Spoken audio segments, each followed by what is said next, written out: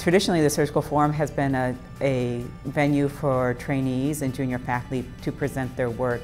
But over the years, as surgical research has evolved, there was a blurring of what was presented in the Scientific Papers Forum and the Surgical Forum.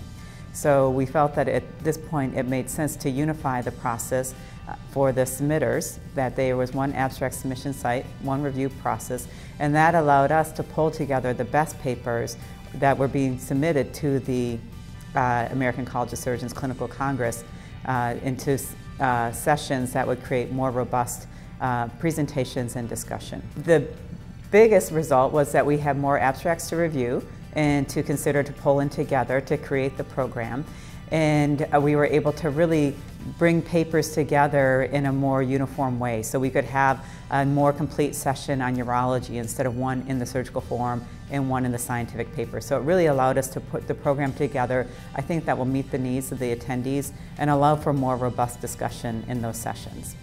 Well, I think probably about 10 to 15 years ago, the number of abstracts being submitted to the Clinical Congress for the Surgical Forum were dwindling.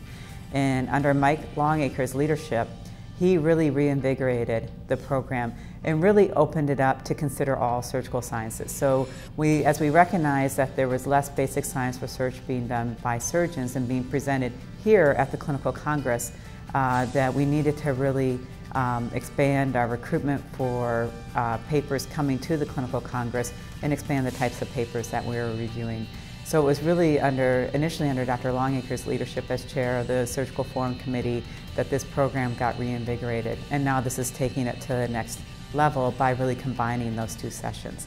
And so I think it's really particularly fitting that this year the Scientific Forum, the first Scientific Forum, is being dedicated to Mike Longacre. Well, I think it's just a really exciting opportunity for the future, that we hope that this will increase participation. We have projects ongoing working on how we can improve the poster presentation session of the Scientific Forum. So that's something that hasn't gotten a lot of attention in the past. And so we have a subcommittee working on how we can elevate that part of our scientific presentations to have more formal and robust discussions around the presentations in the poster forum.